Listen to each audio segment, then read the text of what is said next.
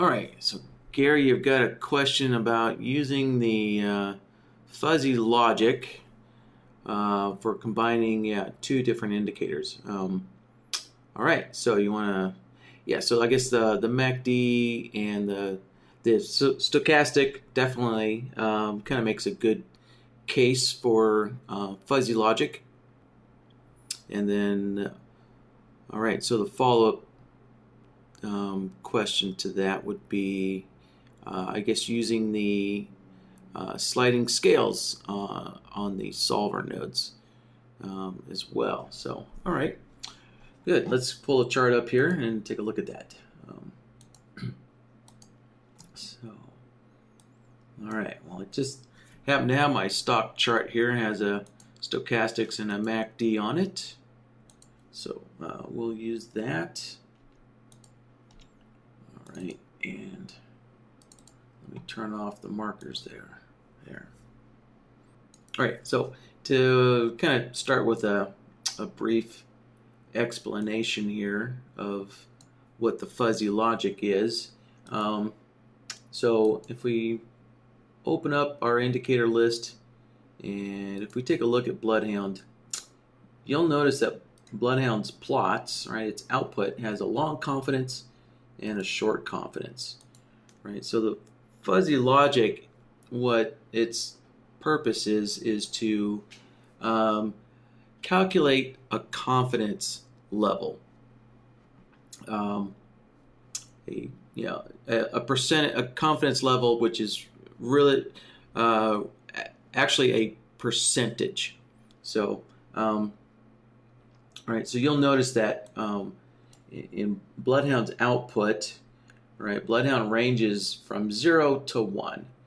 1 being 100%, and 0 being 0% confidence level, right? So the fuzzy logic, right, it gives you a confidence level in a percentage, as a percentage here, ranging, from 0% going all the way up to 100% or 1 there. Right, so that's what the fuzzy logic is. And let's see, if we change the scaling here,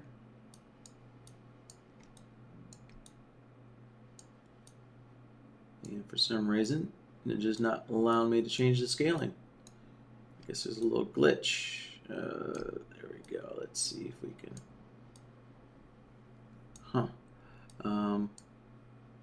There, let's stretch this out here a little bit.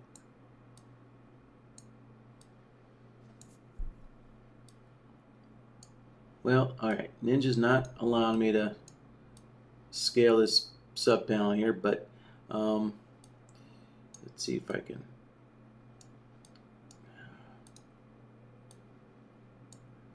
All right, well, at least we can see the long output here, so the positive one.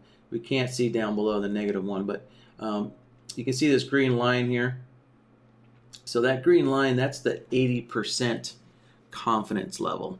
So we just kind of arbitrarily set a kind of a working starting point using 80% as a strong enough confidence level to be considered, as your conditions being close enough to being met. So 80% is the kind of the threshold, for the confidence in your system to be considered, a signal, right? So when BloodHound's output crosses this line here, this 80%, that's when you get the racing stripes coming out of BloodHound. So, all right, this will all make more sense here in just a minute once we get something plugged into BloodHound and working here. So, all right, so let's first put a name in here. So, and welcome to the first. All right.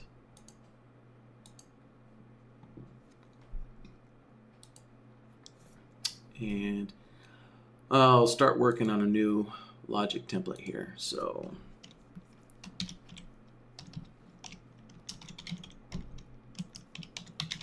all right, so we'll just generate a fuzzy logic example. So, and let's see, I noticed you would actually like to use the ergodic. I'm guessing the ergodic instead of the MACD or instead of the stochastic. So let me get the ergodic on here. All right, and I'll just use the standard settings for that. So how about, actually, I guess we'll replace, okay, the MACD. Yeah, all right, so I'll take the MACD out and stretch these other two up. Okay, so I'm going to start with the stochastics here. So this one's a little easier to visualize the fuzzy logic with. So we'll get BloodHound back open. And so what I'm going to do with the stochastics is I'm going to use a threshold solver. And so when the stochastic gets to the 80% or the 80 line, and also when the stochastic reaches down to the 20 line as well, those will kind of be our threshold levels, you know, in which BloodHound will give us 100% confidence output. And in between, and so when the stochastic is in between, we'll see the fuzzy logic of BloodHound's kind of rising up and down with the stochastics. So let's grab a threshold solver to start with, and we're going to plug the stochastics in here. All right, we'll do an 80-20 threshold level on the stochastics. So I'm going to put 80 in A and put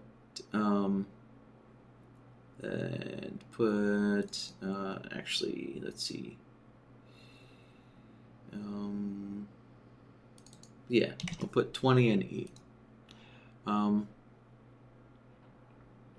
And let's see, I also need some numbers in between. So let's see.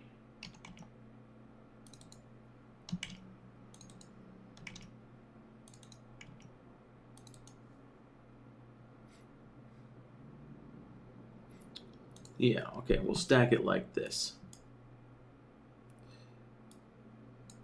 And then the output, so we're going to generate a long output when the stochastic is greater than 80. When it's greater than 80. Also when it's at 80. And then we'll also generate a short output when the stochastics is at 0 or at 20, like so. And let's see. Oh, that's right. I haven't plugged my stochastics in yet, so I just have an SMA in there. All right, let's go put the stochastic in. All right, I'm just going to use the standard settings there, and let's see, we'll look at the %K there, or %D, sorry. Let me just double check what I have showing on the chart. Yeah, and I'm displaying D on the chart, and in BloodHound we have the D plot selected there. All right, good. And oh, I missed one more output on the short outputs there. Okay, so you can see, so back to the threshold solver here for the short output. So when I'm at 20, I have a 1, at 20, at 1, and then 0. and then 0, I have a 1 here. And so now we can take a closer look at BloodHound's output. Now you'll notice that BloodHound's output matches, it's going to be matching what the stochastic is doing exactly there. And so the way the threshold solver is kind of generating this fuzzy logic is, right, you'll notice that in our threshold levels we're going from 80 to 20, right, going from 80 to 20. And so in our outputs, on the long output, we're going, so when the stochastic is at 20, our output is 0%. And then once the stochastic gets to 80, our output is going to be 1 or 100%. So in between 20 and 80, BloodHound is making an interpolation, right? That's where, in between 20 and 80 is where BloodHound is generating a fuzzy logic interpolation there. So, so if we look like at this point right here on the stochastic, that's, you know, approximately 50. You know, it looks like 47 there. And actually, we'll slide this over here.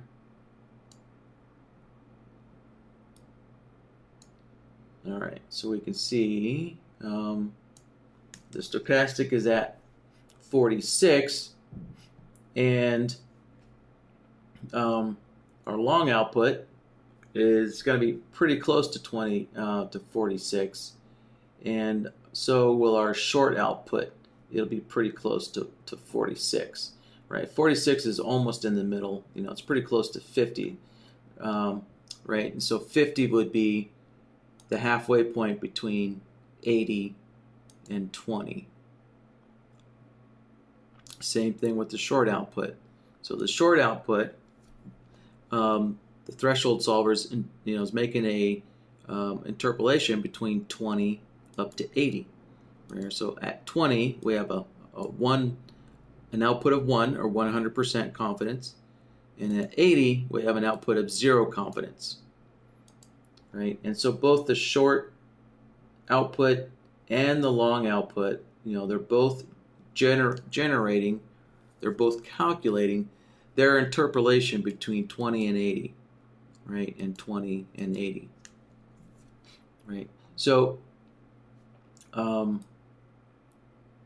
so essentially, the closer our stochastic gets to 80, we can see the higher the long output rises, right? The more confidence, the higher the confidence level that our long output generates there, right? The closer the stochastic gets to 80, the more the long confidence rises, right? And that's because on the long output here, when we're at 80, we're saying, well, that's 100% of our condition being met. So for 1. Right? And then at 20, we're saying there's 0% of our confidence being met, right? And then, of course, it's the opposite or the reverse condition is being calculated when the stochastic goes down to 20. Then we can see that the short side, right? The short side gets closer and closer to 100% as the stochastic gets closer and closer to our 20% line there. So let me actually adjust the scaling on the stochastic there. There we go.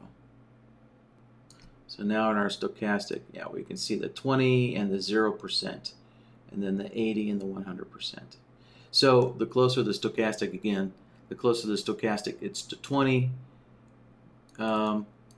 the closer the short output will get to 100% confidence, right? And that was determined here by our short output setting.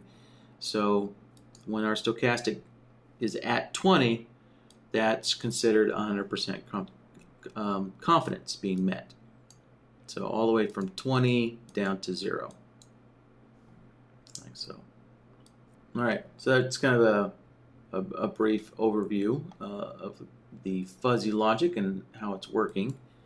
And so, you know, this interpolation between 20 and 80 in the threshold solver, well, all the solvers actually kind of have this, have the ability to do a, you know, interpolation between two different settings, let's say, you know, 2 different levels, 2 different settings, right? It all depends on what the solver is actually doing there, so forth. Let's see. So for the ergodic, again, the ergodic is,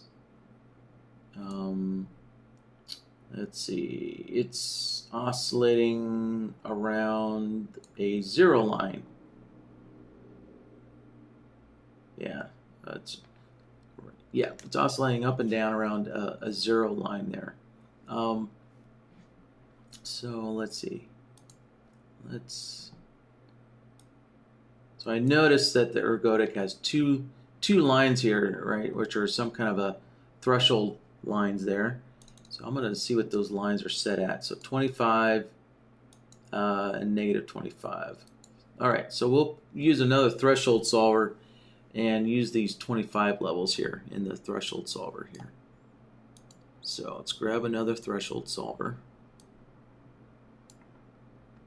I'll plug that in.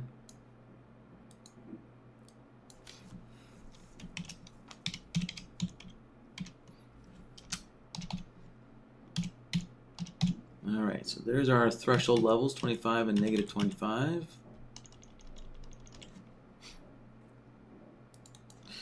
So I will go 25 here, and we're going to leave B, C, and D at 0, and then E will go negative 25 there. Okay, so for a long output, right, we'll say once we get to our, you know, once the ergodic gets to its 25 level, we'll say, you know, that's what we're looking for. So that's 100% confidence level of that condition being met. All right, 100% confidence that condition's met. And if it's at 0, you know, so if it's, you know, in between 25 down to 0, then the 0 will be a 0 confidence being met. And then for the short output, we'll use the negative 25 there as our confidence levels, our 100% confidence for the short side, right, for a short condition, like so. And okay, next step, let's not forget to put our ergodic indicator in there.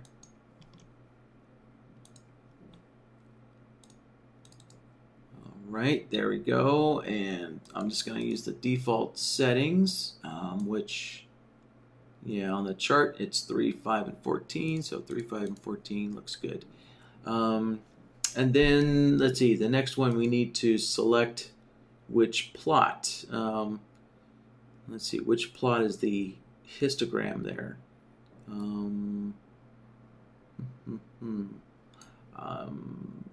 It's probably not the signal. I'm guessing the signal is usually the red smooth line. So let's go with the main. I'll go with the main there. And that looks like it's doing it. Yep. So actually, I'm going to open up the indicator and just double check here. Let's see. Yeah, the main is that black line there, which actually I'll probably set this to gray so we can see it on the black chart.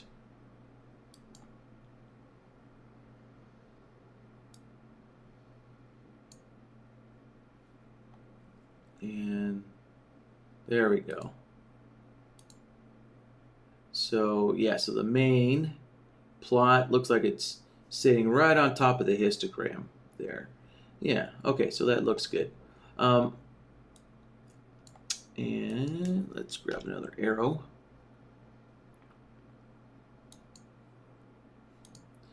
So remember, in our solver, we set this 25 level as our threshold inside BloodHound. So let's get that open again here.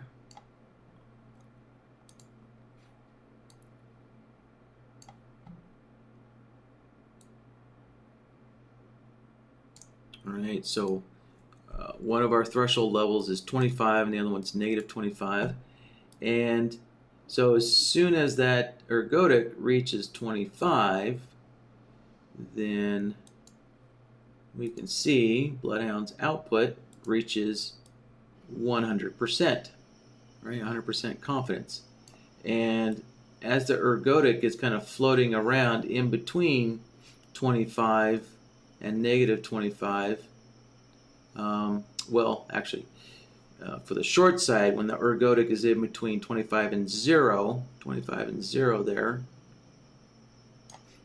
right, we can see the long output is also going to float around from 0 to 25. Right, from 0 to 25 there. So looking at our long output, so the long output ends at 0. So at 0 we have a 0 for the output. And then when we get closer to 25, we're going to get closer to 100% output, like so. Now, so with both of these, right, having a fuzzy logic output, now if we combine them in a AND node, essentially what the AND node is going to do is it's going to take the greater of these two solvers here.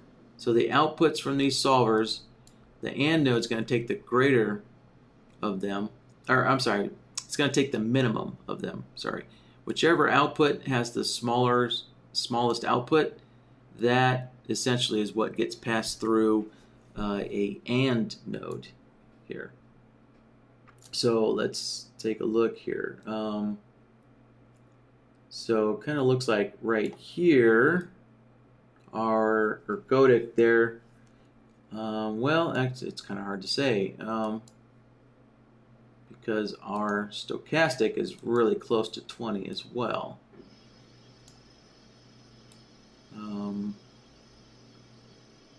Yeah, so it's kind of hard to say, you know, which, you know, is it the ergodic or is it the stochastic that's generating this really low output for the long side, this long output here. But we can see that when BloodHound reaches 100% here,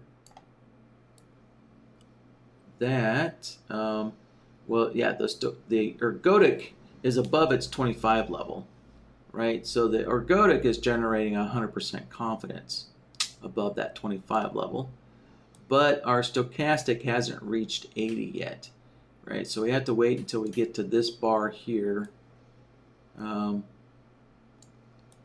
right? So this bar is when this stochastic finally gets to its 80 or 100% confidence on the fuzzy logic side, and then that is when the BloodHound's output can finally get to 100%. So we got the ergodic above 25, so the ergodic's at its 100% output, you know, ahead of time, and so the ergodic is just waiting for the stochastic to get to its 80 level to generate this 100% confidence output there, right? So that's what the AND node is doing. Is the AND node is taking the smaller output because of the stochastics, right? Since the ergodic has already reached 25 and has surpassed 25, so the ergodic's is outputting 100%, but the stochastic is waiting to get caught up there. And then so when the stochastic gets to 80, that's when BloodHound's output finally gets to 80. All right, and that's from using the AND node. So if we use a OR node, like so, the OR node outputs the maximum. So the maximum value of either solver, the OR node will output the maximum value. So we can see things change quite a bit here. So now BloodHound's output reaches 100% as soon as the ergodic reaches its 25 level, which is way before the stochastic gets up to 80. Right, the stochastic is still down here around 50, just below 50, but the ergodic reached its 25 level, and then with the OR node, you'll get a 100% confidence level as soon as the ergodic reaches its level, or basically whichever indicator reaches its threshold level first. That's the indicator that will generate a 100% confidence level from BloodHound's output when you're using an OR node. So, okay, Gary, I see your settings there.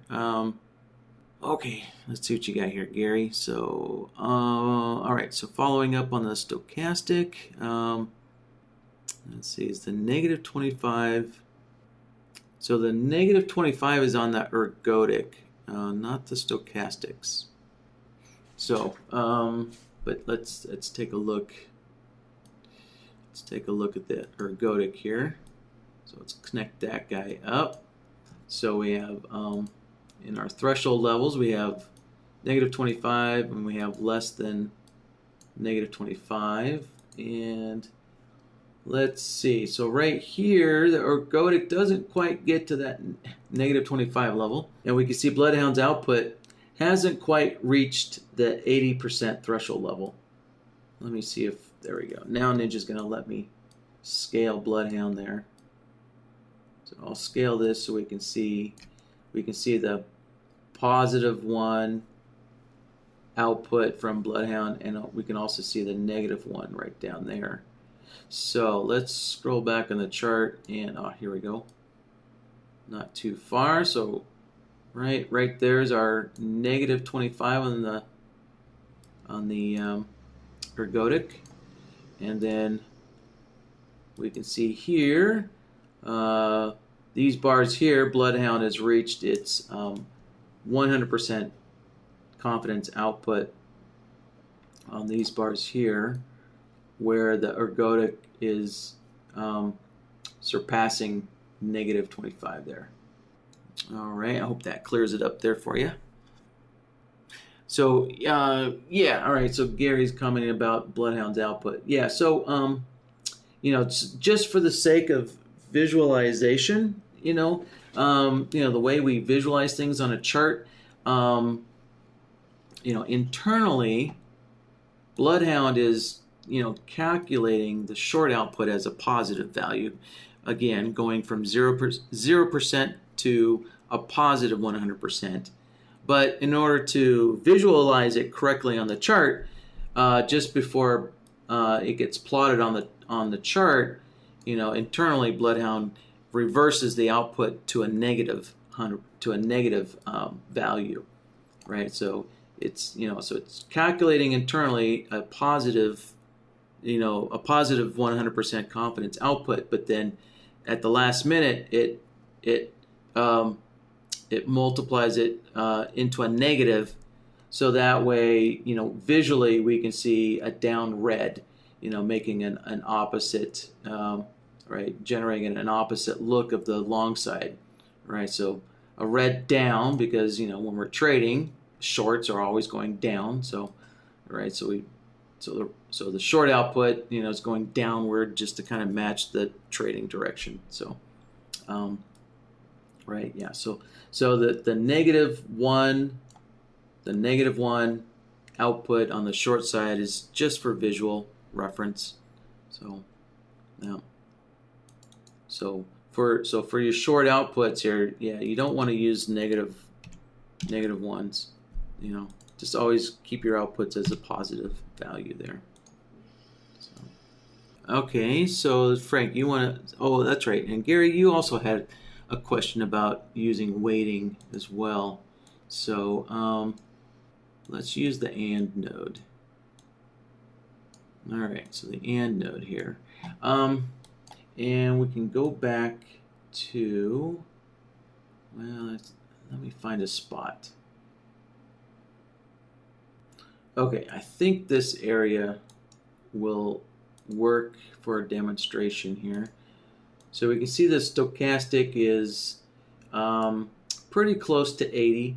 You know, in one spot, a couple of bars there, it actually gets to 80 and above.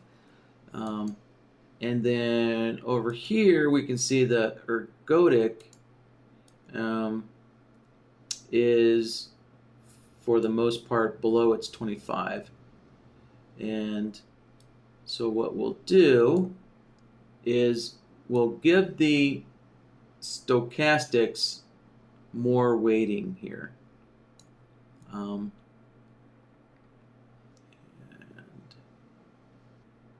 All right, yeah, so looking at BloodHound's output, what's keeping the output below, below its signal level, right? What's keeping BloodHound's output kind of down, below the 80, for signaling, what's keeping it down is our ergodic, right? So the ergodic is below its 25 level. Right, so it's lower than where the stochastic is, right? The stochastic is really close to its 80 level, but the ergodic is right down below.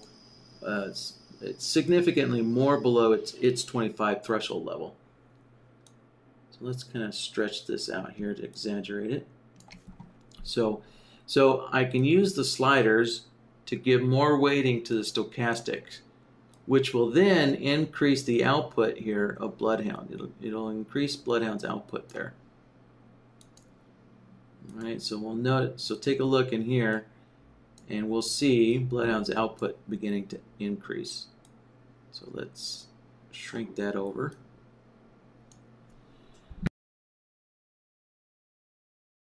So let's go to the AND node, and so here's the slider for our stochastic solver, and so let's increase. Actually, it's already at 100%, so I will use these adjustments over here. And so as I increase, we can see with every click, we can see BloodHound's output, the long side, is getting higher and higher as I give more weighting to it. So let's see, actually, probably what'll work better is what typically what'll give you more dramatic visual effect using the sliders would be the ratio node. So we'll use the ratio node.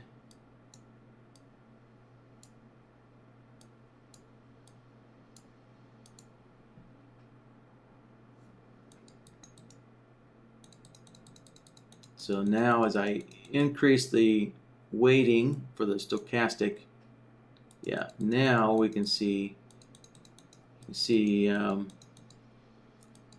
the output, right? BloodHound's output is matching the stochastic more and more, right? As you can see, the BloodHound's, fuzzy output there, it's beginning to match the stochastic far more than it's matching the ergodic.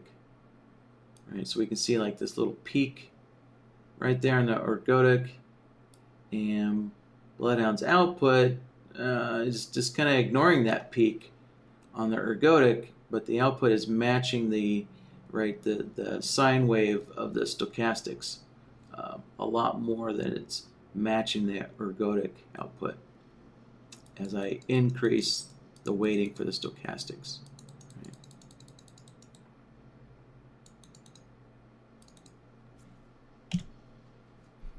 So, right now these sliders here, these kind of set. This actually will reduce the weighting. So as I move the slider over, right? So for the stochastic, so the stochastic weighting now ranges from 0 to 41%, and so now we can see the output now matches the ergodic, right? It looks a lot closer to the ergodic output here than it does the stochastic, right?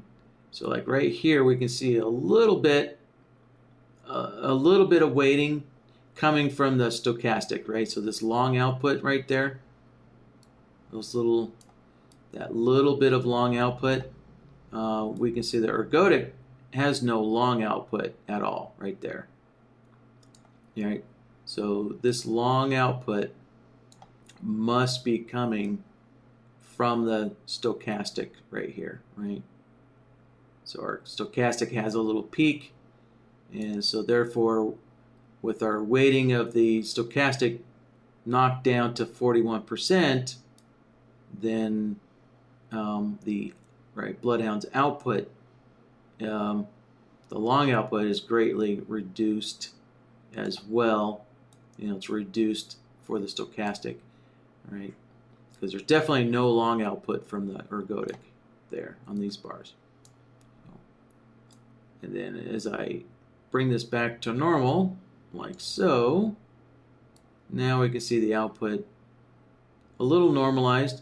So actually probably the output coming from the stochastic would look something like this, right? It would be rounded. The long output would be rounded just as the stochastic has this little rounded hump, right? But because of the ergodic having this little spike here, so you take the stochastic long output, combine it with the little ergodic spike, so you get this spike overlaid on top of the stochastic output there. So from the ratio node.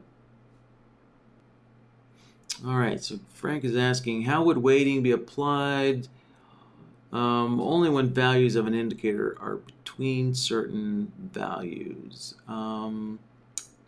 Let's see. Well, so the weighting is only going to apply, actually the weighting really only has an effect when your indicator is between two certain levels. So for example, right, let's just take the stochastics as a simple example, right? So on the stochastics, we're looking to see when the stochastic is above 80 or below 20, right? So for the long output, we're looking for, right, we're generating a long output when we're at 80 or above, or when we're at 20 or less, 20 or below, right? So once the output, once the solver's output has reached 100%, that's it. You've maxed out at 100%. So the weighting is only going to have it's only going to have an effect really between the 80 and 20 values, right? So it's only when our stochastic is in between 20 and 80 here does the weighting really have an effect. So, although, well, actually it's not entirely true. It's not entirely true, but because the weighting just, it takes the output and you know, it's just a multiplier. So it just takes the output and just adds a multiplier. You know, increasing, just kind of adds a multiplication factor. You know, so for either, you know, increasing the output amount, the output value, or, you know, or we're decreasing the output value. So, so I guess, yeah, so to apply the weighting to an indicator between certain values, yeah, the weighting doesn't, as you can see, you know, the weighting doesn't have any settings to relate it directly to an indicator value, right? So yeah, so if for some reason if your indicator needs to have some adjustment in between, you know, two threshold levels, you know, that would best be done by the indicator itself. You know, really the indicator needs to be rewritten for those adjustments that you need, right? So, you know, BloodHound will apply a general kind of weighting, you know, to a solver's output, you know, but BloodHound is not designed to specifically manipulate any particular indicator's output. So let's see. So Gary's asking, yeah, same fuzzy logic process if you had 3 indicators.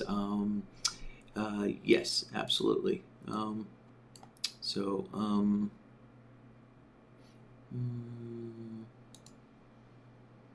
Let's see here.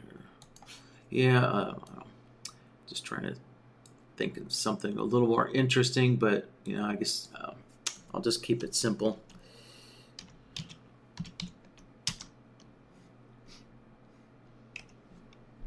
So yeah, I'll just do the MACD above or below 0. Well, that's actually that wouldn't have any fuzzy logic. So let's see if 1 and -1 works.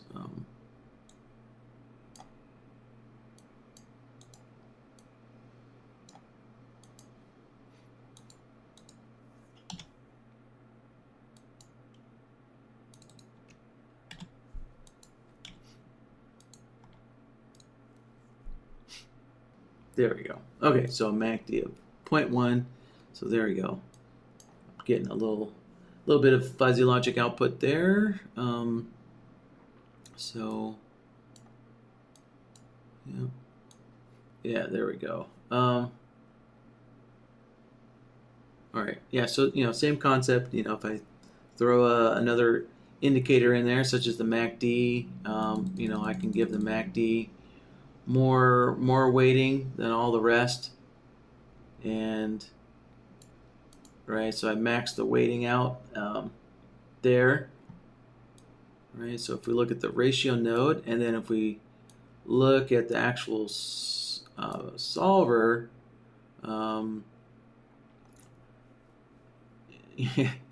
right, there you go. Yeah, we can see that yeah, we maxed out the solver there.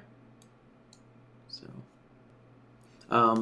yeah, keep in mind, one thing to note is that this weighting here, the sliders, actually modifies the solver's output there. All right, so if this solver is plugged into the OR node, right, then we can see the MACD. Right, the MACD solver, its weighting also is maxed out at 9. Right, so the weighting, the sliders, actually modify the solver itself. It actually modifies the node itself. Right, so the point is, if you need this MACD solver, use somewhere else in your system, but you don't want a weighting applied to it, then you'll need to have a second one. You'll need to have two solvers, two of the same solvers, you know, so one solver will have the weighting applied to it. One solver, yeah, will have this weighting applied to it, and the other solver, you know, will not have a weighting applied to it that you can use elsewhere in your system without that weighting on it. So, yeah, in the next iteration of BloodHound, these weightings will actually apply only to the input of a logic node instead of actually modifying the solver itself. So, all right, let me take a look at the questions here. Let's see. Yeah, so Frank is asking, why did I do the weighting at the logic nodes versus doing it at the solver? So yeah, I mean, you could do it either place, right? It's, you know, it's just when you're doing weighting, it's typically at the logic node point, right? So the classic example of utilizing weighting, the classic example would be like with the ratio node, and you want one of your solvers, you know, for example, we're picking on the MACD here, so we're wanting one of the solvers or one of the indicators to have more importance than the other two indicators, and you know, that importance is typically at a logic node. So that's why I demonstrate it at the logic node, right? So that's usually kind of visually where most people would think of you know, adjusting the importance of you know, one of their indicators over the other indicators would be at, you know, at a logic node where you're combining, you know, all of your indicators together. So, you know, whether it be a ratio or an AND node, you know, usually you're thinking, okay, you know, at my AND node, you know, where I'm combining my stochastic and ergodic, you know, that's usually where you consider thinking about, oh, you know what, my ergodic has more importance, so let me adjust the weighting there for the ergodic. So that's why I always demonstrate it on the logic nodes. So, but yeah, either way, you know, I can click on the ergodic here, and we can see the weighting's been adjusted there too, right? So there, I set it back to 1. If I go to the AND node, all right, I can see it is set back to 1 as well. All right, well, with that, I guess I'll say have a good rest of your day, and hopefully I'll see you guys tomorrow in the Blackbird workshop. So, all right, gentlemen, have a good one. If I don't see you tomorrow, then have a great weekend. All right, bye-bye, guys.